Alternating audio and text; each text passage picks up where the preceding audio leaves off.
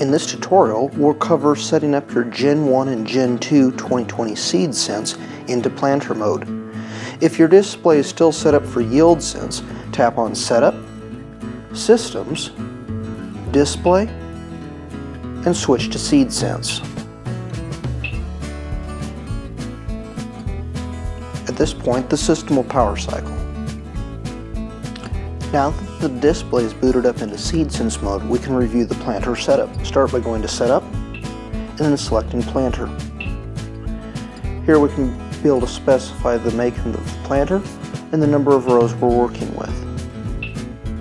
Confirm your row spacing is correct, and then all rows are active. Go to your meter type and select what meters you're running.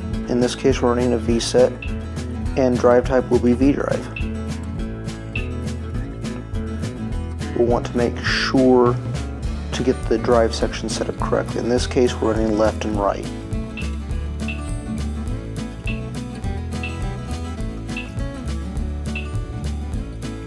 Specify what downforce system you're running. In this case, we're running a delta force. Under your fertility system, we have the ability to specify whether or not you're running FlowSense or vApply HD. In this case, we're running FlowSense. If you're running V-Drive insecticide, you can be able to specify that under insecticide systems. For Smart Firmer enabled equipped planters, we'll go to Soil Systems and specify Smart Firmer. Now we'll proceed to the GPS setup and confirm that your tractor GPS setup is correct.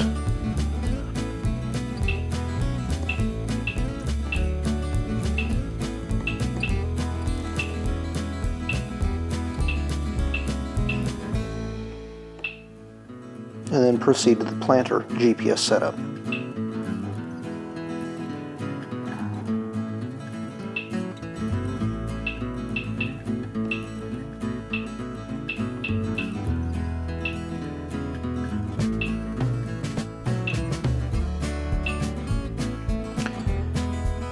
This completes basic planter setup.